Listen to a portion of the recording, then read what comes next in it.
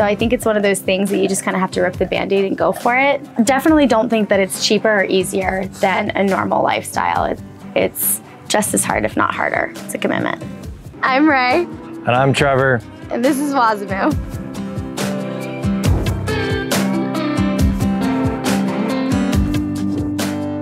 It's just the inside of the rig. When you first come in, we've got our wood stove.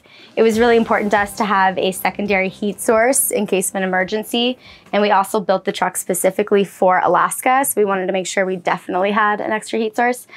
Trevor made this from an old propane tank, and he just welded it together the way he does and made a little cool stove. The floors have epoxy resin in them. Trevor chose a Spanish red cedar, which is gorgeous, and then he added this green epoxy in all of the cracks. This is also one of my absolute favorite parts of the build, is this chair that Trevor installed so that when we're parked, especially at a place like the beach, and we just have the door open, just basically sit in here all day.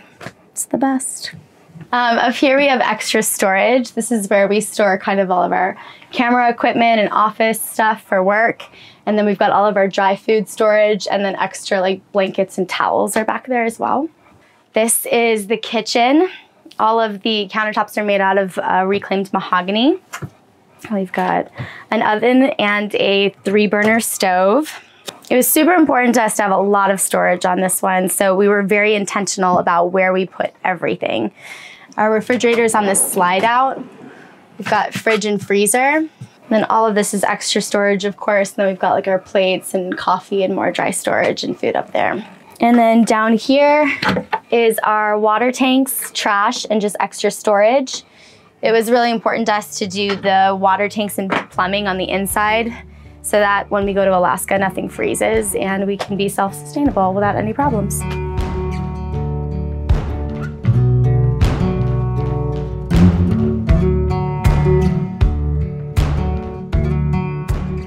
So what got us into van life? Ultimately, we first met, I was riding dirt bikes a lot, and I wanted her to come to different races, and I wanted to rebuild a pickup truck, and then I rebuilt a bus for my boss. And I was like, pickup truck, definitely not.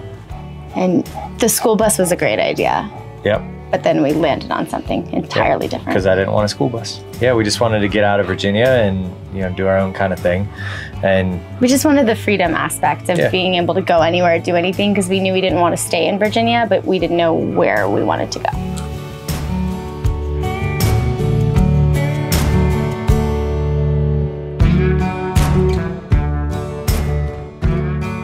Up here we have our queen size bed.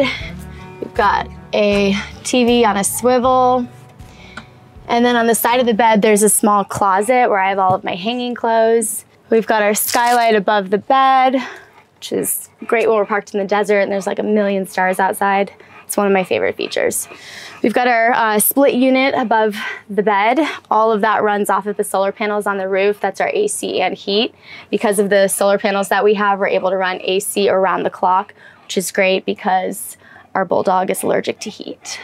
Down here is more storage. We've got more of my clothes here. All of Trevor's clothes are in this bench.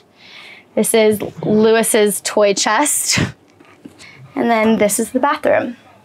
We have a compost toilet, and then we made the whole room just waterproof, watertight, so that we can just close the door and take a shower without having to use a curtain or anything. Trevor installed colored lights in both ceilings so we can change the colors. It feels like a tree house at night. It's pretty cool.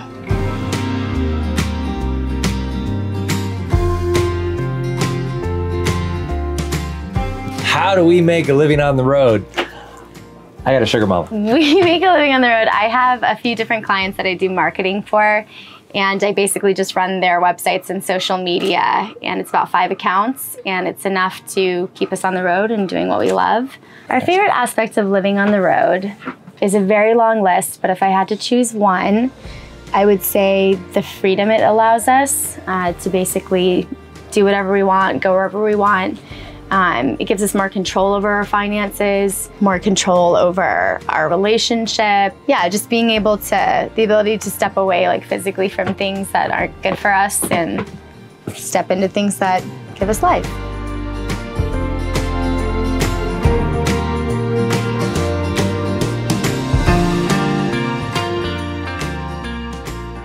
All right, so this is a 2008 GMC C7500 and its previous life before we got a hold of it. It was a snowplow out of Maryland that we converted. So simple dump truck, kind of short, big snowplow up front. Thankfully, it was 90% already converted to four-wheel drive, which made our life a lot easier. It was also the reason why we picked this truck. It's got the Caterpillar 3126 mechanical and electrical motor, which has a Huey system. So for those of you who know about that, it's kind of a pain in the butt, but we're keeping an eye on it as best we can. Custom front bumper on the front, just because bumpers are cool, why not? And then I got 44,500 lumens on the roof. Standard propane storage for us. Underneath here, I have 2 tanks. One's dedicated just to cooking, the other one's dedicated just to hot water. This tank is still completely full. That's our hot water. This is our cooking, and I'm just above half. We've been on the road for 4 months now, so we're doing pretty good there. We do have a mini split on the back. Having a mini split AC unit slowly ramp up and slowly ramp down really just keeps our electrical components not from skyrocketing and completely fracturing our batteries. So you'll notice that. But this is our electrical cabinet. All of our 1,850 watts of solar come trickling down into here. We got 600 amp hours. They're all, what are they, Discover batteries. It's the 200 amp hour batteries. That was not cheap, but there was a couple of things we absolutely had to have, and one was a kick-ass solar system. So we're pretty just thrilled about that. Arizona Wind and Solar, they're the guys who designed it. I just put it together. Right here is all my electrical stuff. This is my backup generator, extensions, extra wood, extra oil for the truck, stuff like that. It's just ultimately storage, but because it's so closely linked, I did put an automatic transfer switch in there, so I don't even have to remove the generator anymore, which that part's really nice and just kind of makes things flow really nicely. And these stairs are really cool. They completely tow underneath out of the way, so I don't have to worry about it. We don't have to, you know, lift a 150-pound piece of stairs or have some cheap thing that just kind of falls off and it's hard to get groceries in and out. So this guy is super friggin' simple and really stinking cool.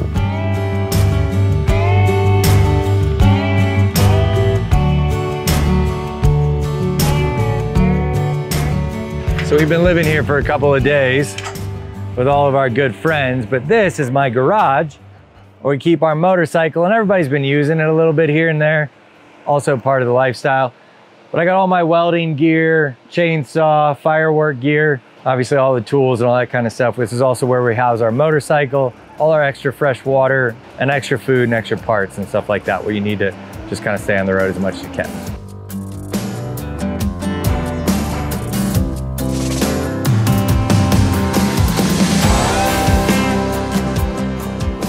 My best advice for people wanting to do this lifestyle is probably not to take advice, is to just go for it and see how it goes for you, because I think it's different for everyone. I think a lot of people gave us a lot of advice when we got on the road, and people still give us advice, but I've learned that what works for us does not work for other people and vice versa.